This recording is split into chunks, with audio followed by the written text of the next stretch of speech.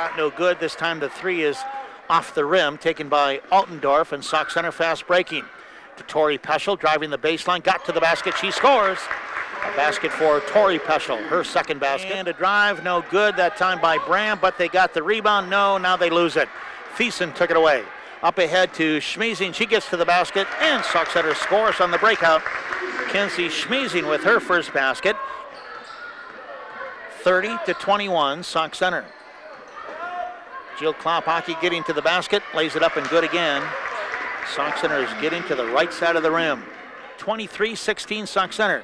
Once again, Thiessen drives by her girl, lays it up and good. The basket will count for Mason Thiessen, and she's fouled on the play. Sauk Center with a 5-point lead. Braham hasn't scored in a while. Now they try another three. It's in and out, no good.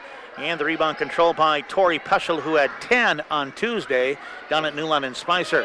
Kelsey Peschel goes right past her girl and scores. Sauk Center leading 32-21. Here's another outside shot that is no good for Braham. Taking it this time was Lindquist. Sauk Center fast breaking. Klopacki with a good catch. Left-handed layup is up and good. Sauk Center can run.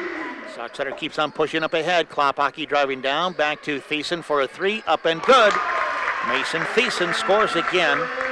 Her fourth basket, this time a three. She had 5 on Tuesday. And Sauk Center now leads 43-25. Now the pass is knocked away by Sauk Center. Tori Peschel comes down. Oh, what a touch pass by Mason Thiessen over to Jill Klopacki. Beautiful. That's the way to fast break. 47-25 Sauk Center. Just a touch pass by Mason Thiessen that time. They're trying to get open. Here's a pass in the lane. Deflected. Sauk Center steals it. Kelsey Peschel with 10 at half court. Drives down. Nobody picked her up. Kicks it back out to Tori for a three. It's going to be up and rimmed off. Cohorst puts it up and good to beat the buzzer.